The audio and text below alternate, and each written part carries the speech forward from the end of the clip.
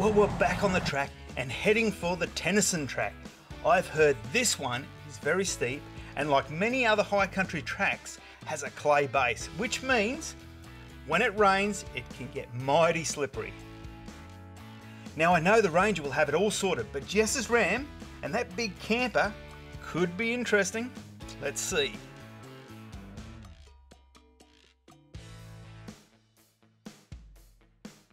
It's looking a bit steep up there. Oh crikey. The camera goes down, it's bogged. Oh, it's bogged big time. Alright, I'm going to pull that out. As often happens on a trip, the crew push ahead to find the best position to get the shot. And sometimes that means they find the bog hole first before we do. And that's what's happened right here. It's also started to rain. Luckily, we've got all the right gear to sort this kind of thing out.